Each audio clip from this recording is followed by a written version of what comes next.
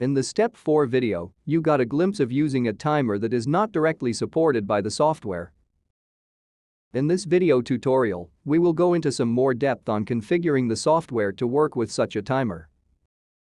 This can be a commercial timer that is not on the supported timer list, or can even be a do-it-yourself timer.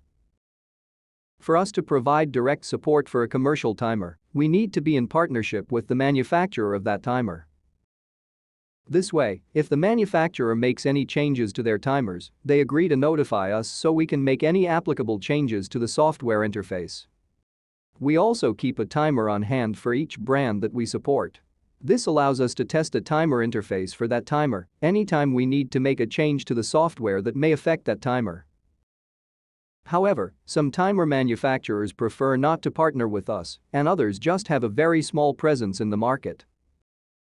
Do-it-yourself timers can interface with the software as long as they comply with the interface information that we have published on our website's FAQs.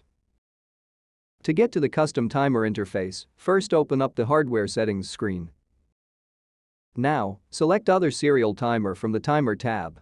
Then click on the Custom Settings button.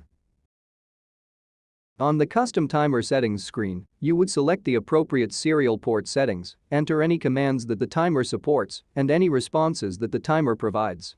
For several of the commercial timers that we do not support, we actually have interface instructions posted on the GrandPrix Manager downloads page.